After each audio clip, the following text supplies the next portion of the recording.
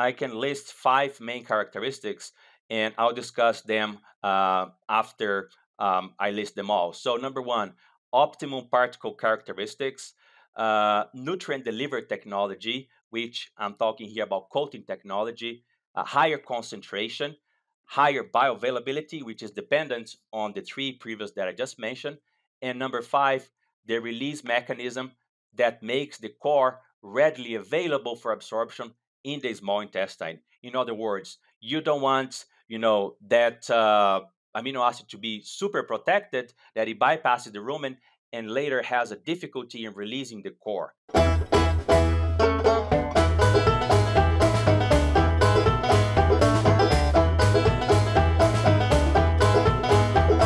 So hello everyone, this is Luis Ferrero, one of the hosts of the Dairy Nutrition Blackbelt Podcast. And today we'll get a lot of good information about the importance of amino acids, nitrogen, which obviously is a great topic for the dairy industry. And to discuss that with us, we have Dr. Elliot Neto, which is a technical service manager with Kemin Animal Nutrition and Health. First, Elliot, thank you so much for joining us. I'm sure that our crew will enjoy hear a lot of what you have to offer. But before we get into this very important topic, tell us a little bit about yourself. Yeah, it's a pleasure to be here, Luis. Thanks, everybody.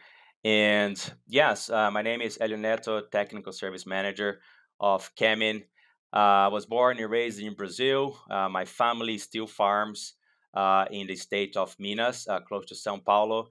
In 2007, I went to the UK to do my PhD. And 10 years ago, I moved to Canada for a postdoc where I stayed ever since. And now I work with Kemin Industries and I provide technical services, research and product development for the west coast of the US. And I'm here today to talk about amino acid utilization and what really has a good amino acid product that will optimize amino acid balancing. Looking to maximize your herd's potential? Elevate performance with Kemin's cutting-edge encapsulation technologies, including rumen-protected choline, methionine, and lysine. Kemin's advanced choline and amino acid technologies ensure precise nutrient delivery, boosting milk yield and enhancing herd health. Trust Kemin, the experts in encapsulation, to take your herd to the next level. Learn more today at kemin.com/dairy. So let's dive into this very important topic that is amino acids for the dairy nutritionists. So often we consider amino acids as a great tool to improve milk components in dairy cows, right? But obviously, amino acids has many other uses for the cow, and it's very important for many reasons. Could you please explain to us a little bit about what else amino acids do to the dairy cows?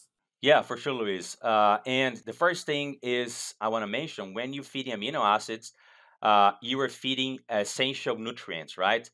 And that's something there is sometimes is confounding in the industry, and it's not a feed additive. We are feeding essential nutrients. And the other thing I want to clarify is cows, they do not have crude protein requirements.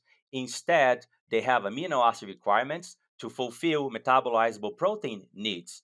And another thing which I want to mention, it's very important to discuss, amino acids in dairy nutrition will only execute the role at the optimum level when the ration is fully balanced, specifically for energy, right? And addressing your question in terms of what are the other functions, we have a list of other functions. Basically, amino acids are related to all the basic biological functions on a dairy cow, including fetal programming, enhancing immune function. We have a lot of immune challenges in U.S.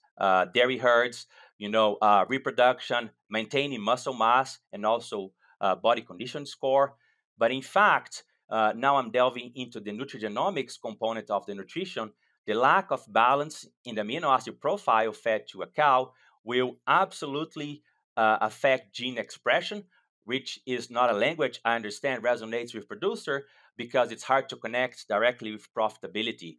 However, what I can tell you, Luis, is that everything you measure in a farm, especially milk yield and components, needs an optimum DNA function and repair. And that's why amino acids, especially lysine, methionine, are so crucial for dairy cows. No, absolutely. And I think there's a lot of recent, very good research out there that showcase a lot of these nice factors that you mentioned. Said that, right? A lot of the things that you mentioned may be related to either health or energy utilization. So, can amino acids help farmers to improve feed efficiency? And if yes, how does that happen? Absolutely, Luis. I think the way I like to describe in very simple terms, it's an assembly line analogy, right? So the primary economic benefits of room-protected amino acid supplementation lies in the fact that it has a positive impact on milk production because it increases in milk protein synthesis. So in the mammary glands, when you have the correct amount of lysine, methionine, and other amino acids, but as of today, we're just focusing lysine, methionine, we are optimizing protein synthesis. And that way, what we can see, it's higher energy corrected milk, higher feed efficiency. And in some cases, we also see potential improvements in butter fat, which is an indication of optimization of fatty acid synthesis as well. Oh, absolutely. Yeah, certainly a lot of different things associated with uh, production. But if we go back to the term rumen protected amino acid, right? We know that obviously it has to be protected for a reason.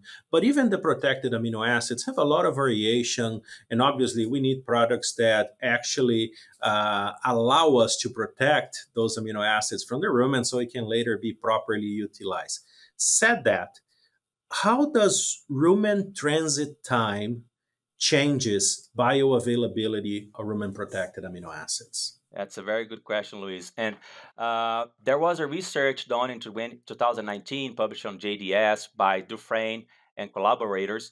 And what they wanted to study was, okay, if we have different particle sizes and also different specific gravities of some products, you know, how long will these products stay in the rumen? Or in other words, how long is going to be the transit time? So basically, what they found is when you have technologies which are 2 millimeters in size and about 1.1 to 1.3 specific gravity, now you're optimizing rumen transit time for in average about 9 hours. That's when that product will stay in the rumen.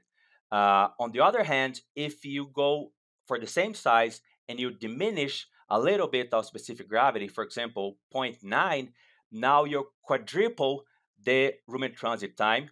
That means the product will be subject to rumen degradation and you're not going to be optimizing the absorption in the small intestine. And also, if you go for a higher specific gravity, now you have double retention time. So the combination of particle size and retention time are very crucial, Luis, and you need to have the optimum combination so the product will bypass the rumen and just release the core, the amino acid at exactly right location where it's going to go to the mammary gland. No, very nice. And if we continue with this topic, right? How can we know if a specific product has high bioavailability of amino acids? Like, what are the characteristics of a good rumen protected amino acid product? Yeah, so I can list five main characteristics, and I'll discuss them after I list them all. So number one, optimum particle characteristics, nutrient delivery technology, which I'm talking here about coating technology, higher concentration, higher bioavailability, which is dependent on the three previous that I just mentioned, and number five, the release mechanism that makes the core readily available for absorption in the small intestine. In other words, you don't want, that amino acid to be super protected, that it bypasses the rumen and later has a difficulty in releasing the core. So, what are these particle characteristics? You need reduced variability. You need the right particle size, specific gravity, which I just mentioned from the paper JDS. The coating technology, is it lipid based versus new polymers, for example, chitosan shells, right? Higher concentration only a few manufacturing capabilities can put a lot of concentration inside of the encapsulation, because those that the core will interact with the coating, right? So you need, a lot of chemical engineers, a lot of science and technology to have the high concentration in the product. And once you have high concentration, the right nutrient delivery technology, and the optimum particle characteristics, now you have higher bioavailability, meaning that the concentration of amino acids that you have in the core will become now absorbed and will be maximizing protein synthesis in the mammary gland. Now, very nice, and certainly a very nice overview with a lot of factors that sometimes we kind of overlook, right? Or underlook, to be fair, right? But if you allow me to change gears here a little bit and move towards the big picture, right? So, why nitrogen excretion is so important to the dairy industry, and how rumen-protected amino acid fits into our goal of reducing the excretion of nitrogen? Yeah, that's a very important and timely question, Luis, because as we know, the rumen is our friend, right? It has a huge amount of uh, chemical reactions which we optimize, to produce high quality protein for the consumers. However, this complexity of the rumen also makes us nutritionists to have some challenge in terms of understanding how to maximize fermentation. And one of them is actually, the nitrogen excretion part. So everything we talk about amino acids here is that we want to bypass the rumen as much as we can to meet the requirements of lysine methionine, because the more we bypass, right, the lower the reliance on the rumen to metabolize nitrogen for us. And the lower that reliance, the lower the nitrogen excretion will be. And in fact, I was talking to Dr. Frank Midloner from UC Davis, and he mentioned to me that we have a lot of discussions and conversation about methane emissions in dairy cows. And he said, my real concern at the dairy industry is, in fact, nitrogen excretion, right? And as an industry, we're already doing a lot, and rumen-protected amino acids, they come in handy for us to minimize crude protein, right? To maximize output in milk and milk components, and to meet future regulatory pressures, for example, which are already happening in some places, optimize nitrogen and nutrient efficiency, right? And the concept of precision nutrition is something that most of our nutritionists are already utilizing. I think what we need to do is a better job to inform the consumers how much technology we have on a dairy farm, how much technology we have on a dairy cow ration, and how much technology we have, as I discussed here today, on a rumen protected product, right? So with all that, I think we're already doing a lot for nitrogen excretion and sustainability. Bear in mind that, in my view, sustainability, the number one sustainability factor is economic sustainability, needs to be profitable. But then after the profitability, now we are addressing, and on a very good terms with high technology, the nitrogen excretion in our dairy industry. And I think we need to be more vocal as an industry to showcase that a dairy cow ration has so much technology into it. So No, absolutely. Certainly is one, rumen protected amino acids is one of the great technologies out there that, you showcase nicely how not only changes, milk components, which it's key for payment, health of the dairy animals, sustainability, and probably we'll be learning more and more in the future of the importance of the different amino acids and how we can continue to improve dairy nutrition through this important technology. Thank you so much, Elliot, for joining us today. I'm sure people at home will truly enjoy learning everything about rumen-protected amino acids and nitrogen excretion. And for you at home, I hope to see you soon. thank you so much, and thanks everybody for watching. Hey everyone, we are always searching for the latest and greatest research to share weekly. If you have a dairy nutrition related research trial and would like to come on the show and share it with us, feel free to email the details of your research to hello@wisenetics.com. Thank you and hope to see you soon.